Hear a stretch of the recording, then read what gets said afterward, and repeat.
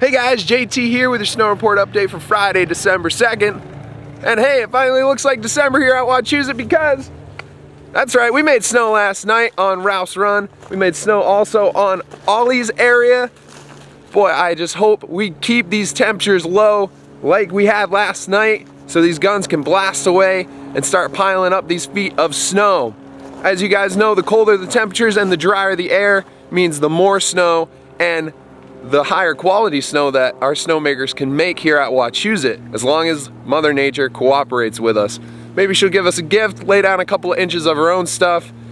We'll see about that. The weather's looking, possible for that to happen, so we'll keep you up to date. So I have to applaud the guys from our lift department and the dudes from Doppelmayr because they have been putting in countless hours, working 7 days a week to get our Monadnock Express Quad up and running.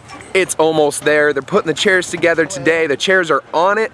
The cable's up. It looks like a new lift. It's got that new lift smell to it.